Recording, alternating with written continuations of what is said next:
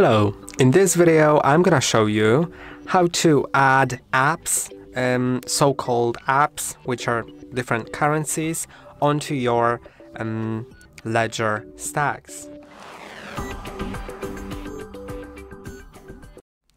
To do it, go to My Ledger in the Ledger app, then connect to your Ledger. Now you may need to click on Allow Secure Connection on your Ledger. Now, you'll have all the apps listed here. You can see when I click on My Blockchain apps, I can see the Bitcoin, Ethereum, and Solana. If I were about to get a different one, I can just select which one I like. Let's see something. And you can also see their sizes because really they may have different sizes, and the space on the device is limited to, I believe, like 1 megabyte or 1 megabit, which sounds weird because you can see it's in kilobits here, not in kilobytes. But maybe it's just like they marked it wrong, I don't really know. But if you select the thing that you want to get here, then you can simply click on plus.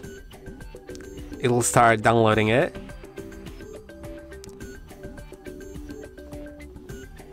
And now you can see it's there.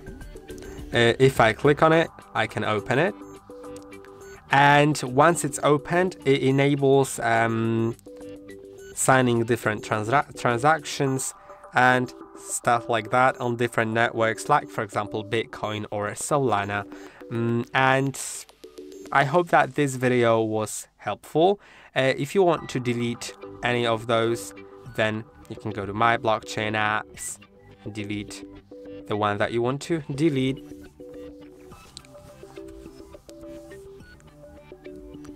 And I believe that's basically it.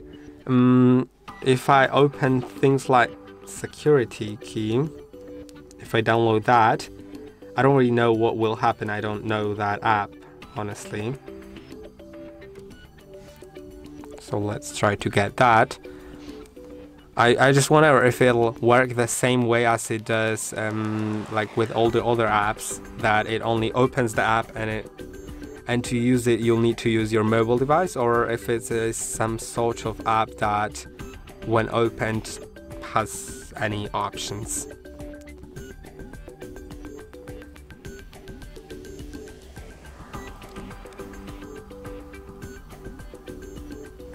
Okay, now let's open it.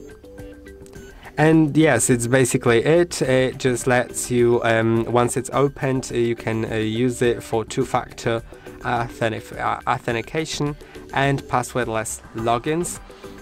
So I think that's pretty useful, and I'm gonna quit it. And I hope that this video was helpful. Don't forget to like and subscribe. See you in the next one.